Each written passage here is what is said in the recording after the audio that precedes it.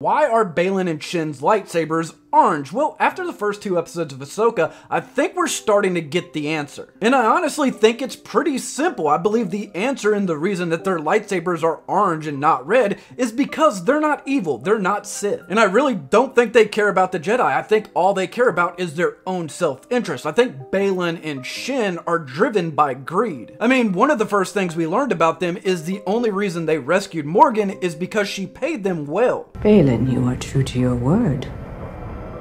And well paid for it, Lady Morgan. And Baylan made it perfectly clear that they also want power when he was explaining to Shin what they were doing and why they were looking for the other galaxy. And for us?